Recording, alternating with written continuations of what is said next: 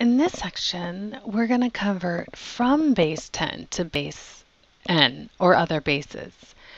Recall from the prior sections that if we went from base n to base 10, we remember we multiplied each digit with its place value.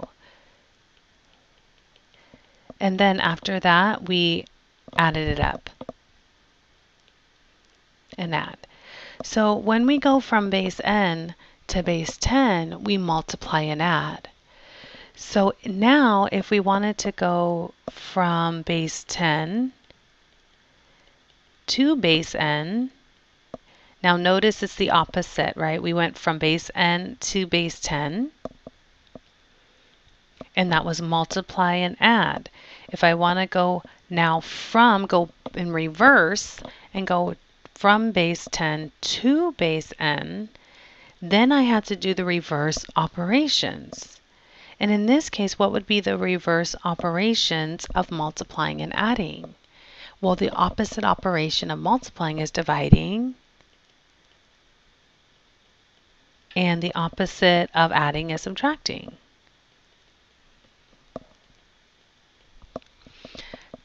Okay, so that's exactly what we're going to do. Now we're no longer going to be going from base n to base 10, but from base 10 to base n, and we're going to have to use dividing and subtracting. So if we think back of how we recall division, right? Okay, let's say I had 3 and I wanted to divide that into 26. Let's recall back in base 10 of how we divide. Well, I divided base 10 by asking myself, how many groups of 3 fit in this first digit? And I would say, well, none, right? So what do? You go to the next place value. And you say, okay, well, how many 3's go into the whole number 26? And you would say, oh, yeah, 3 goes into 8 times, right? Then you would do 8 times 3 and go into 24. So let me write it over here. 8 times 3, 24. And that's how you got 24. Then what did you do?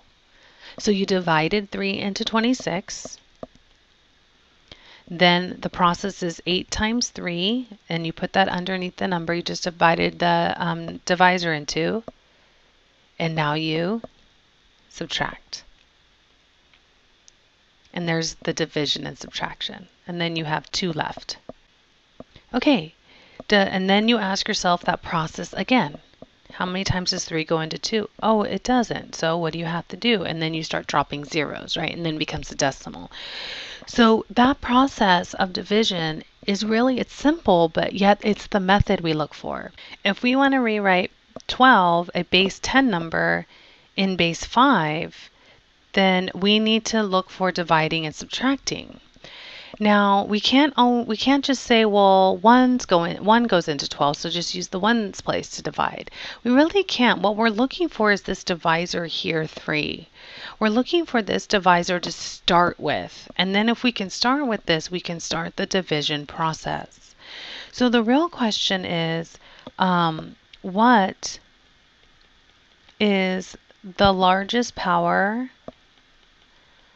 of, and then in here I'm going to blank and put the base that goes into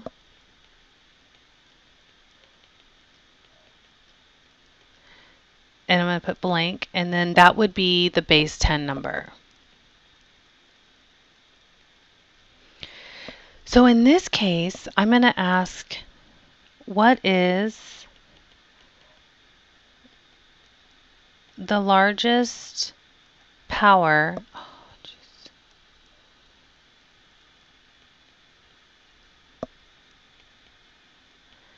of, in my case, the base is base 5.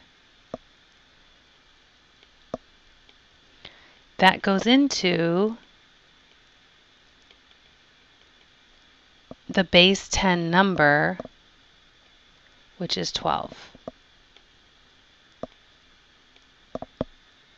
So that will be the first question you always ask, no matter what method you use. What is the largest power of the base that goes into the base 10 number that's given? In my case here in this example, what is the largest power of 5 that goes into 12? Well, if I kind of grill this, I know that 5 to the first is 5, and that does go into 12. Then we always check one power higher. So what we're trying to do is get the closest we can to 12 without exceeding that number. So as we can see, 5 divides into 12, but 25 does not. So that will be too high of a place value to start with. So this means that 5 will be our starting divisor, like we had 3 there. So that's where we're going to start. So once we find that, the largest power of 5 that goes into 12 is 1. So once we have that, then we can go ahead and start the division process. So the first thing we'll want to do is divide 12 by 5 to the first. So we'll put 5 to the first out there divided by 12. And so we just begin there, and then we do simple division like we did before. So 5 goes into 12 twice. And then 5 times 2 is 10, and we subtract. And now notice 5 doesn't go into 2, so we're done with that place value. So the next thing I advise you to do is the chart. Now this is where it really comes in handy. We have the place value and we have the digits. Once we know this information here, that 5 to the first would be the largest place value in base 5 that goes into 12, then that would be the largest place value in our base 5 number. Therefore, we put 5 to the first here and 5 to the 0, and I'll put a partition. And so the digits are going to be the ones that we're finding. Remember, we were always given digits and place value, and then we just write it all out and multiply and add. Now we're going in reverse. Now what we do, the first thing we do is figure out is the largest place value we have. And then as we divide, we move ourselves along to the right into the smallest place value, which is the ones place. So right now, I can tell you that this number that divides 5 to the first into 12,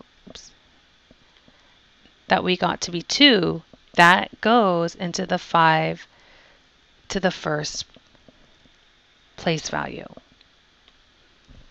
So notice that largest place value that you start with, you're actually going to find the digit that goes into that place value in that first step of division. Let's continue this. So the next thing you would do is go to the next place value to the right. In our case, it's 5 to the 0. And divide that into, and let me get the remainder, into 2. Well, 5 to the 0 is 1, right? And 1 goes into 2 times. And 2 times 2 is 2. And you subtract and 0. Now, if you wanted to, you could go to the calculator and put that in. 2 divided by 5 to the 0, and then you'll see that it's 2, right? It's just 1. 2 divided by 1. Now, the nice thing is we know that this digit here goes into this place value here.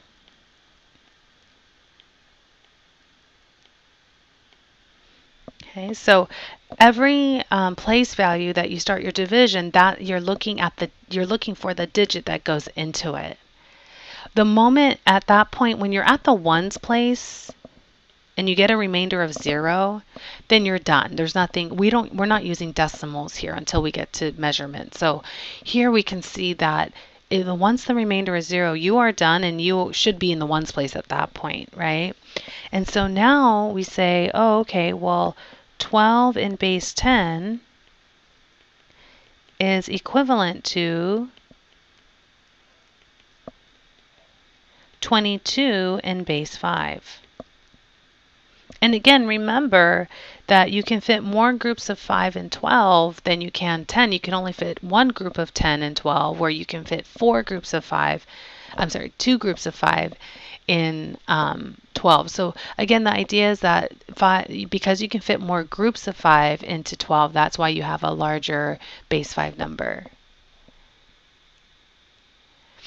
Okay, so let's try this next example using the same method. So once again, I'm going to write out the question. Start over here. And we ask ourselves, what is the largest power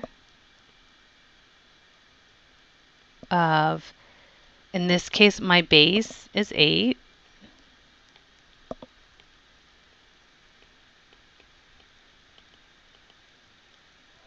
That divides into the base 10 number 35. So when I run through these numbers, I do know that 8 to the first is 8, and that goes into 35. And 8 squared is 64, which exceeds the base 10 number. So now I know that I cannot use 8 squared, but the largest base is 8 to the first. So in that moment, I'm going to go ahead and draw my table over here where I have place value and digits. Right, and my place value, the largest one will be 8 to the first and then the 1, so we descend down. And the digits we just don't know yet, right? That's what we find out in this division process. So I'm going to start now, base 2. Now I'm going to go ahead and divide 35 by 8 to the first. So I'll do 8 to the first, that goes into 35. And remember that this 8 to the first belongs to this place value. So whatever I get as the quotient will be in my digits. So 8 goes into 35 4 times. So that goes into the place value 8 to the first. Right away I do that. Then I begin the division process. 8 times 4 is 32. And 35 minus 32 is 3. Now I can go to the next place value, which is the ones place, and divide the remainder into it. And that way I can find the place value, the digit number for the place value 8 to the 0. So 8 to the 0, remember, is 1. So 1 goes into 3 times. And so that automatically goes into this place value here as the digit. And then 3, then I can just go ahead, 3 times 1 is 3, and minus 3 is 0. And therefore at this point, I'm done. So the first part, finding the largest power, you would just run through the powers that you need to see which is the largest power that I can use that doesn't exceed the base 10 number. And then at that point, you can start that process of division. And each divisor in your division is a place value in your number. So this table will be much more important than it ever was in the previous sections, because this will keep you, or you're like, I need digits for every single place value, and even if it's 0, you still need a 0 in that place value because that is a significant digit. So what does this mean, right? So this means that 35 in base 10 is equivalent to